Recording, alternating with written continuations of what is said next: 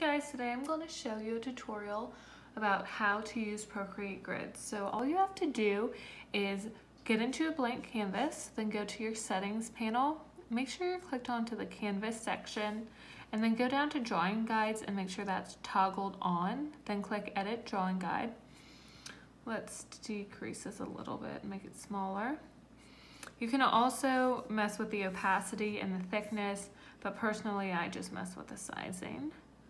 And then you can also choose what color you want your grid lines to be by dragging this back and forth. I like the blue, so I keep that there and then click done. And there you have it. That's how you use your grids. And let's say you are drawing your artwork.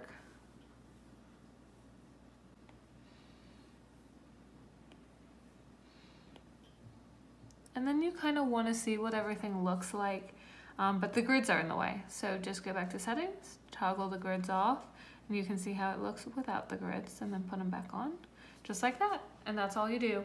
Thanks for watching.